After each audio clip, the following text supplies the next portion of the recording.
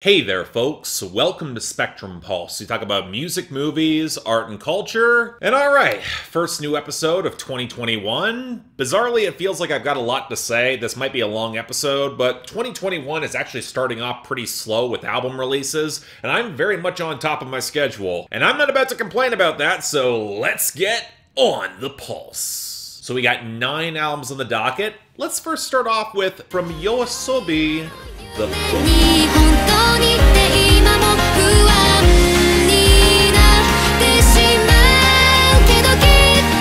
So this is an odd debut album from a pairing in J-pop that's a bit tough to describe. Vocaloid producer Ies, who is not using Vocaloids, but instead the singer Akura, both of whom had some solo groundswell before they teamed up here and saw a lot of success with their initial run of singles the past couple of years. Now, I was aware of them courtesy of my song reviews on IGTV. At Spectrum Pulse, it's your loss if you're not watching, and thus, I was mostly curious to cover a pretty short debut album, and I gotta be honest, well, it's certainly got a lot of the lush prettiness that contributes to a very likable and very well-balanced J-pop album, with some detours into city pop with hints of modern, rickety trap percussion. I'm not really sure this really rises above that, because YOASOBI is known for self-contained narratives within their previous singles and music videos, and that somewhat translates to the writing here, with the album loosely structured as reading the titular book backwards, and the album that's kind of intriguing when they play with some of that temporal element in relationships, be it coming on reflecting upon the past, or potentially knowing the expected future. Or really, how much can we know outside of a very specific moment and instance in time, especially when it comes to love? And that even leaps into a song here, where the protagonist is trying to be super upbeat and save their partner from killing themselves, which is certainly delivered with a way more cutesy energy than I would expect. Very kawaii, and not how I would particularly have framed it. Hell, that might be the root of my problem with this album. It's got a lot of that jaunty bounce that's primed for so many romantic anime theme songs, but through over the course of an entire project, without a lot of modulation, it can start feeling kind of one note, no matter how much they will jump into a bunch of key changes or throw along some surprisingly tight bass lines. And you know what? That does make sense for an album that's all about seizing those moments of love and passion, but when you smash all those high energy moments together and string them along, this starts feeling a little bit airless and kind of exhausting. So, light 6 out of 10. I feel like folks who can really vibe with this aesthetic will appreciate this a lot more than I do, and I do think conceptually it's pretty interesting, just not all the way my thing. That's all. Next up from Viagra Boys, Welfare Jazz.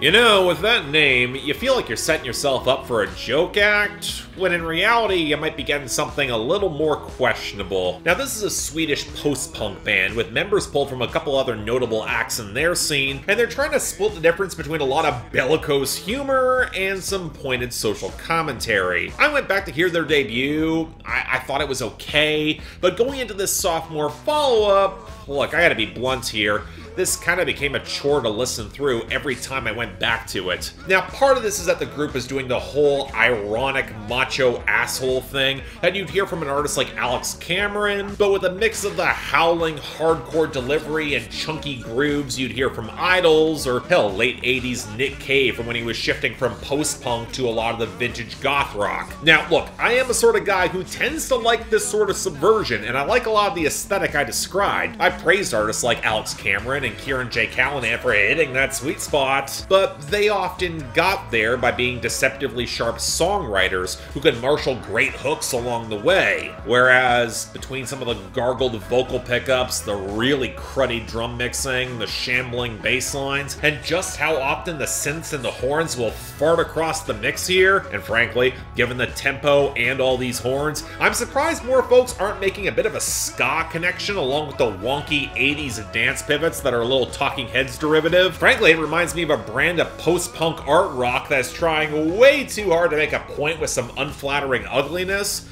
and then kinda succeeding in spite of itself. Because you know what? If I felt this came out to more, that would be one thing. But the arc of the album feels a little warped, with said toxic macho asshole winding up alone of his own free will. He left this girl, but then he figures out he wants to be with her again. And the album ends with a squonky John Prine cover that highlights just how strange and quirky they are, but they're making it work. And that's a bizarrely chipper ending after To the Country, where it seems like there's a lot of willful denial going on about how far he's come and how much any of this is gonna last, and how there's been very little real change. But you know what, maybe I'm taking all this way too seriously, because everyone here, especially the dumbass protagonist with this preening and posturing on cuts like I Feel Alive, maybe they're caricatures on purpose, which given some of the absurd animal metaphors, that would be a sensible interpretation, but it's still not really all that refined or witty or even all that funny to play into it, especially with that revealing nihilism of undercurrent that ran through Girls and Boys. Honestly, when the album just gets out of its own way for where the post-punk becomes a lot more straightforward or hard-scrabble or even more danceable, leaning on the textured grooves like on Creature or Six Shooter, outside of that very wonky sample that's shoved in for a breakdown, I'll at least say it's a little bit more likable. I see the appeal, but otherwise,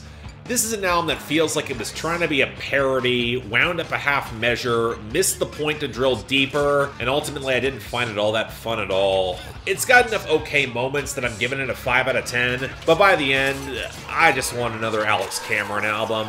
The sooner we get on that, the better. Next up, from Despondent Moon, Enshrouded in Eternal Moonlight.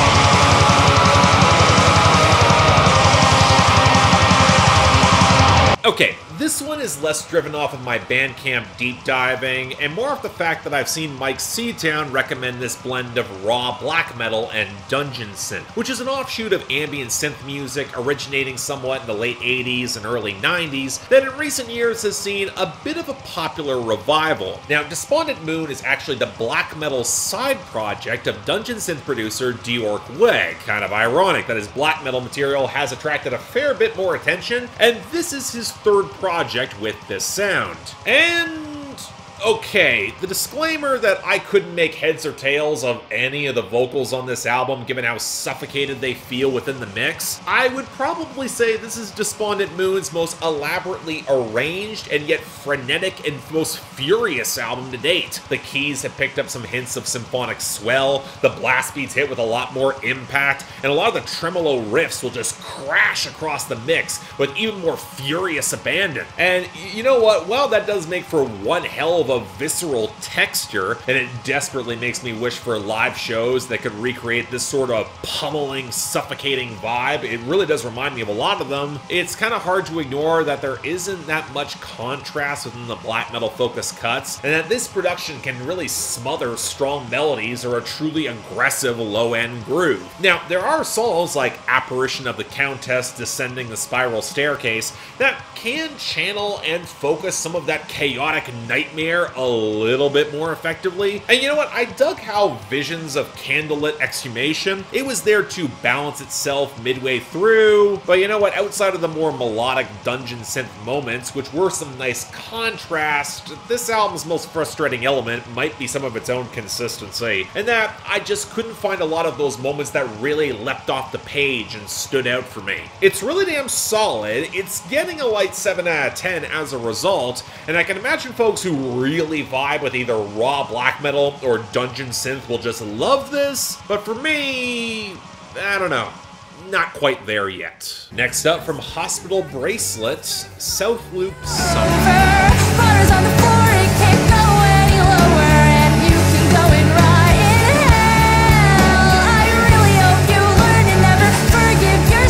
Okay, so this is the debut full-length album from a Chicago emo act with a lead singer who fits somewhere between the 90s revival artists like Soccer Mommy and Vagabond, and the more immediately striking, dare I even say pop delivery of a Jetty Bones, where the guitars have a sharper, rattling tone off the sinuous bass lines, and a compositional structure that probably owes a little bit more to post-hardcore than anything else. Hell, just how often the lead vocal line will bend the meter and slide in off rhythm adds in some fractured intensity to a lot of these pieces. Now, unfortunately, some of that 90s emo influence means the vocals are shoved a little deeper than they should be into the mix, where they're fighting to bounce off the sparking fuzz of the lead guitar and a lot of those cymbals. And you know what? It might make sense given how much the album is isolated and yearning without fully exploding or being fully realized, but a lot of the writing here is sharp and incisive enough that I frankly wouldn't have minded more focus on it in the mix, especially when they really start tearing into people who will use and exploit others, or have the privilege to treat everyone as disposable or expendable for a season. And one dimension I really appreciate about the storytelling here is that a lot of the escape they might need is compounded by not really having the money in order to enable it, or not being good enough with the money and they just get reckless, which only intensifies the fractured pain of an abusive relationship across the midsection of the project, and the rather heartbreaking conclusion where even if you find a season of release, it's gonna fade even if you bought in more deeply to those connections. And yet when placed in contrast to the excited, extended D&D metaphor of seeking love on sour OG RPG, it accentuates a lot of the homegrown charm of this framing, and it becomes an emotional roller coaster that's detailed and relatable enough to really pull you in. So in short, it did take a bit to really sink into this album, but I think it's the first legit great project of 2021. Light 8 out of 10, highly recommended. Next up from Pearl Charles, Magic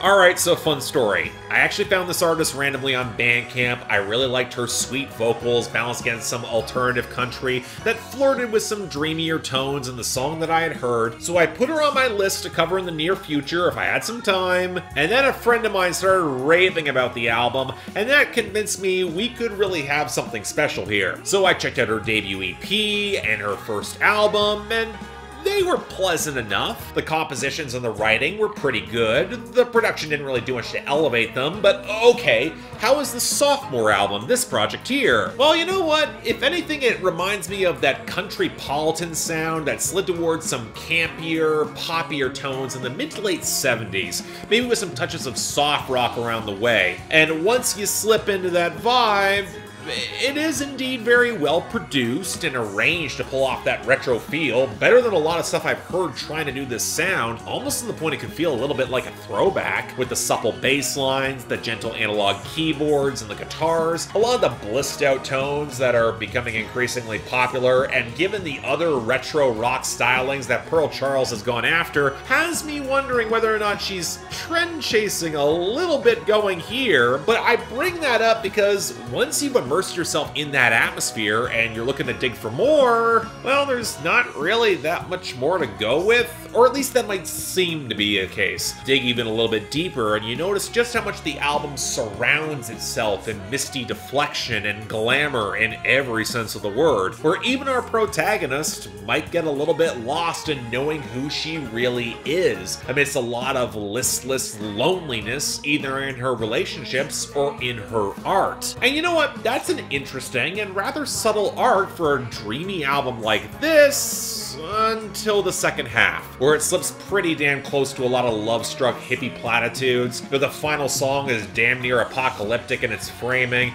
and I'm half reminded of the ending of Lana Del Rey's Lust for Life. And you know what, if it's trying to be escapist in the face of the end of the world, I mean, fine, I get it, we need that time, but it leaves the album feeling a little bit more shallow than I was hoping, even if the overall tone and sound was plenty agreeable. If you've got a fondness for some of the most chintzy parts of the 70s, and I do, it's a solid enough pastiche, albeit not much more, so very light 7 out of 10. Ah, what the hell. Give it a shot. Next up, from R.A.P Ferreira, Bob's son, R.A.P Ferreira in the garden level cafe of the Scallops Hotel. You frown, new slurs, new verbs, new curves, new nouns, new sounds, new pounds, new rounds, new pound, you frown. Alright, arguably the first album released in 2020, one that had a bit of hype already built in for me, given how much I love the moody introspection and density of Purple Moonlight pages. I had expectations for this, And that was probably not for the best, because this is R.A.P Ferreira at one of his most deflective and abstract projects to date. And as such, it kind of becomes tough to analyze. The Bob in question is referring to the beatnik, surrealist, and jazz poet Bob Kaufman, who lived one hell of a fascinating and hardscrabble life, and where I can absolutely see why R.A.P Ferreira might find a bit of a kinship with him, especially in his impressionistic style and downbeat bleakness that really creeps in between the lines. And thus, like Purple Moonlight Pages,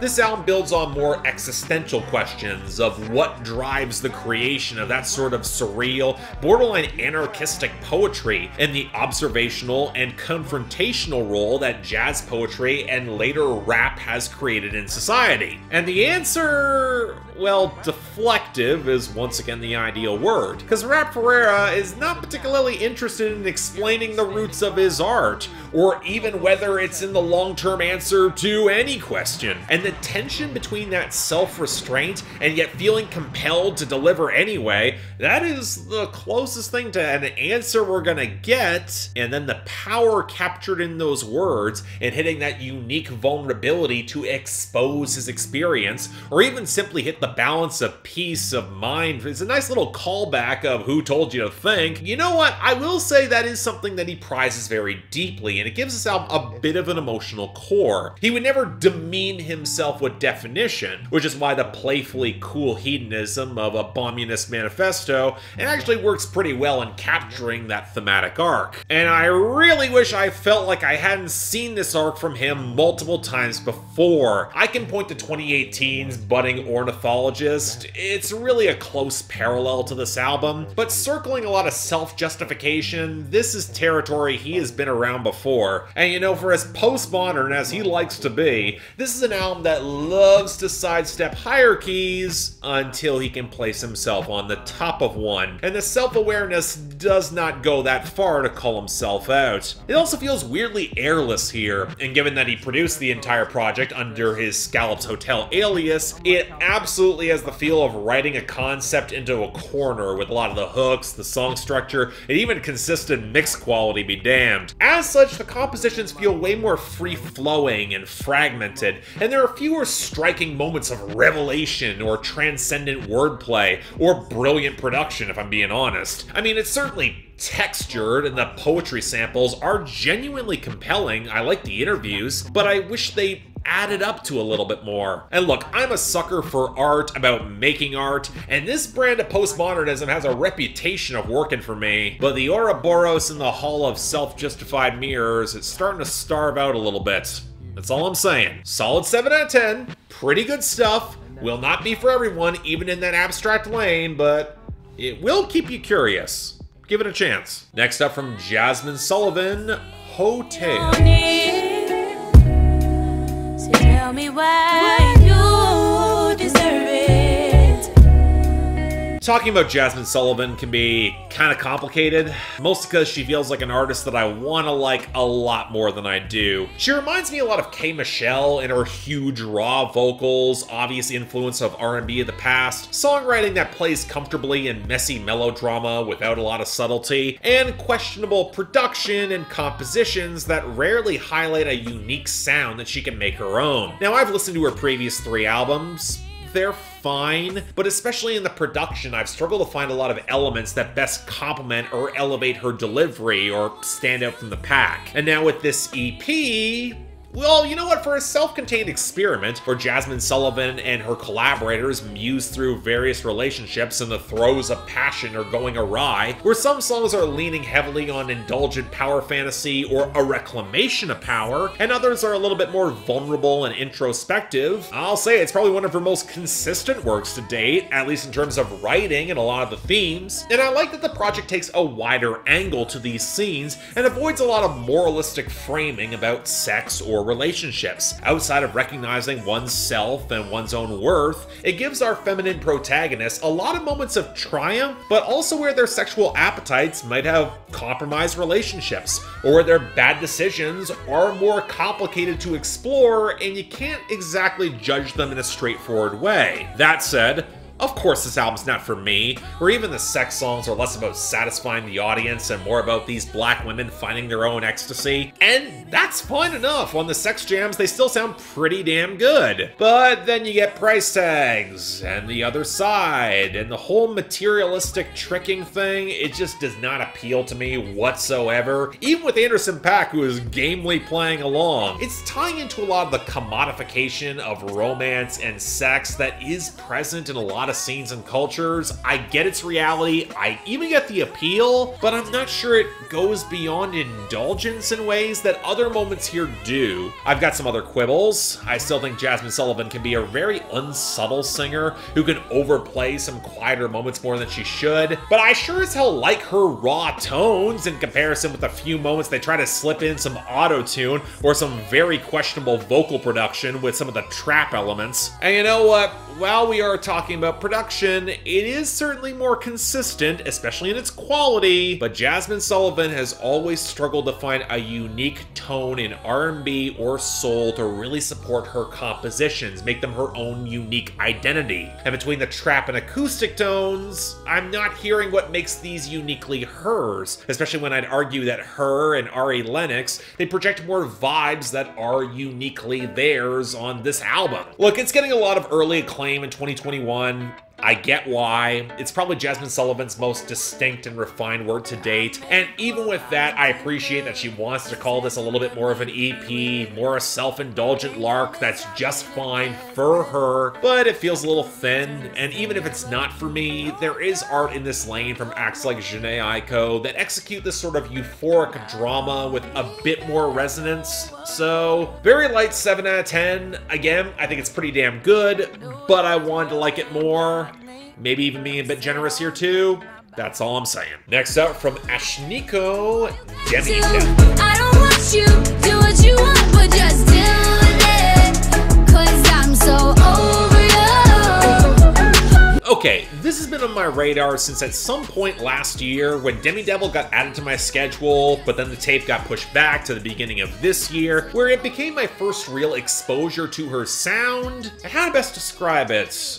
Okay, imagine Rico Nasty, but with stylism rooted less in manic hyperpop and more in 2000s pop rock, R&B worship, and a warped brand of cherry tree plastic theatricality. And you know, given that I grew up in the 2000s, it is distinctly uncanny to watch what sounds have persisted and proven influential across this album in particular, which is the nice way of me saying that opposite all the cheap sounding trap beats, some of the oily and squonky synth choices can test my patience pretty damn quickly, especially as Ashnikko isn't quite as dynamic or striking in her delivery in comparison with Rico Nasty or the increasing number of women who are using this Technicolor approach. And like with Nightmare Vacation, I'm gonna say it, the least interesting songs are the party cuts. Now, there's also a massive influx of some bratty feminist energy to this project that more often than not can be pretty damn funny when she gets more creative in some of the punishments she will mete out to a lot of hapless idiot guys around her who want to project upon her art. I'm a theater guy at heart, and I thought Clitoris the musical, that was just great, especially to end off the album. And songs like Little Boy, Cry, and Good While It Lasted touch on a lot of the roots of her anger. There's more complexity here, but yet it's not cutting more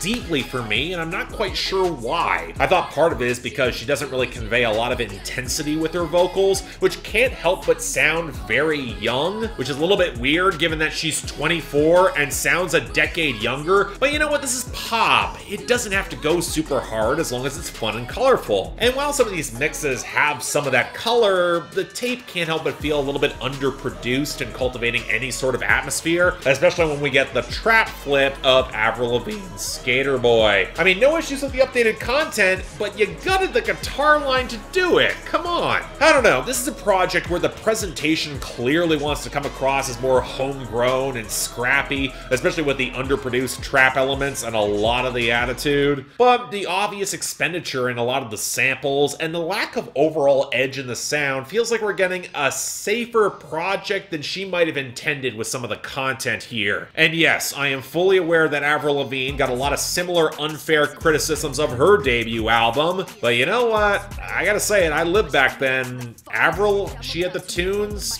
she could sell it a little better. Ashnikko, know, at least for me, she's just not there yet. Light 6 out of 10, a lot of potential, a lot of funny and distinctive moments. I just want to hear more. And finally, from Why Don't We, the good times and the bad ones.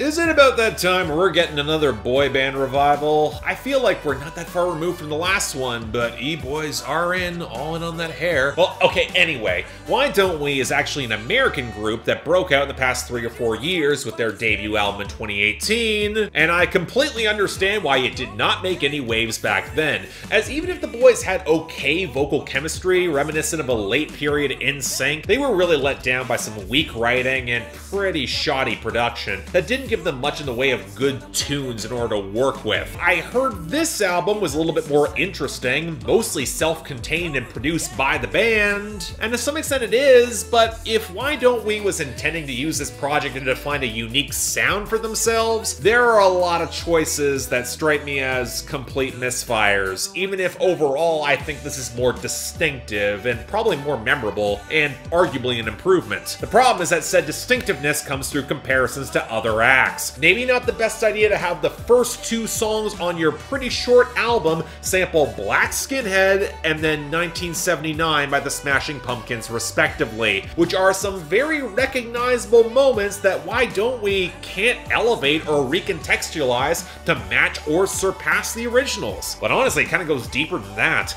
I was astounded to discover how much the group tried to keep the writing and production in-house, because there are multiple moments that feel like the group is trying to make Bozzy songs or Post Malone songs circa Hollywood's Bleeding with a pop trap boy band twist, from a lot of their vocal cadences to especially their rhythm section. And that really doesn't help a group develop its own members' unique voices or their own presence. Hell, Skrillex shows up to produce For You, and I'll say it, his production is more distinctive than anything that these guys actually deliver. And look, I'm fully aware that I've gone through multiple boy band eras at this point. I'm 30, and it's probably not that fair to compare these guys to their forebears. But I'm not hearing a ton of vocal differentiation that you'd even get from the better contemporaneous K-pop boy bands, outside of Daniel Seavey's wheezy tones that I didn't like. But it's not like they're doing anything to make the content stand out here either. A lot of love songs, breakup songs, questions of anxiety that of course can be soothed with the right sort of companionship, a few raunchier moments that I'm frankly a bit surprised they got away with and that they really can't sell, especially Look at Me, which opens up with a sample of the Joker from The Dark Knight,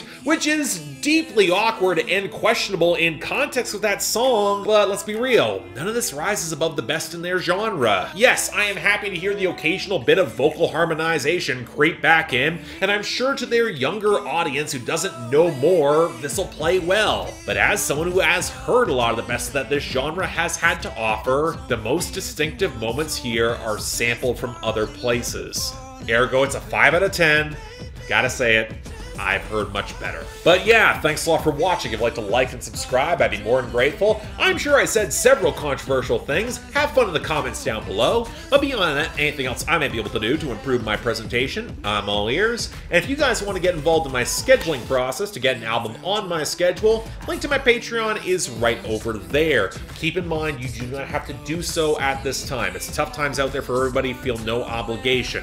But if you want to help get albums on my schedule, or hell, maybe even hop into my Discord server, the option is available. But until then, I'm Mark, you're watching On the Pulse on Spectrum Pulse, and I'll see you next time.